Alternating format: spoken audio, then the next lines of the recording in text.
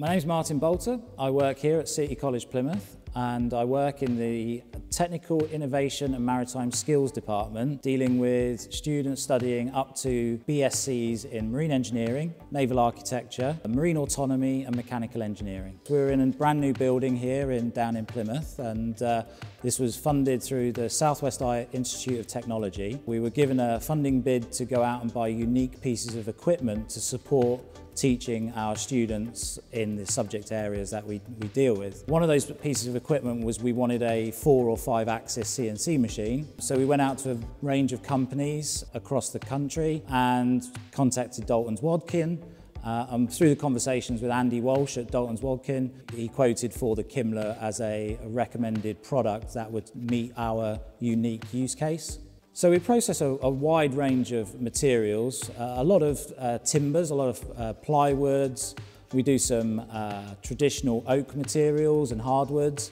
But one of our unique use cases is for machining large blocks of foam into hull forms for our development of the students' work within the sort of naval architecture, marine autonomy sector.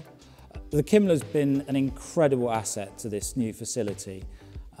It gives the students the opportunity to really progress their ideas and their innovation and their creativity within this sort of marine space.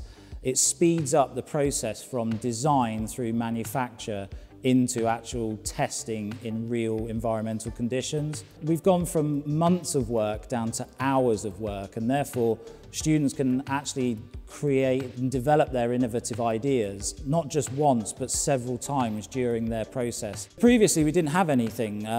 We didn't use a CNC. It was all done the old-fashioned frame on plank way, which meant that the time taken to produce one of the plugs was over a month to 2 months. We've now got that down to under an hour to an hour and a half for a quarter scale, which means the students can get hands-on with their CAD drawings, their 3D models.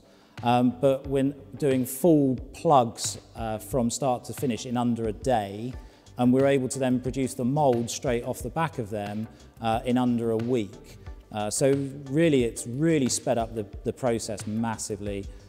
And it gives us the other opportunity to bring other ideas to life. So as you've seen, we've got furniture around the facility that our students have designed and manufactured as just a way of learning the machine, learning the technology, learning the interfaces.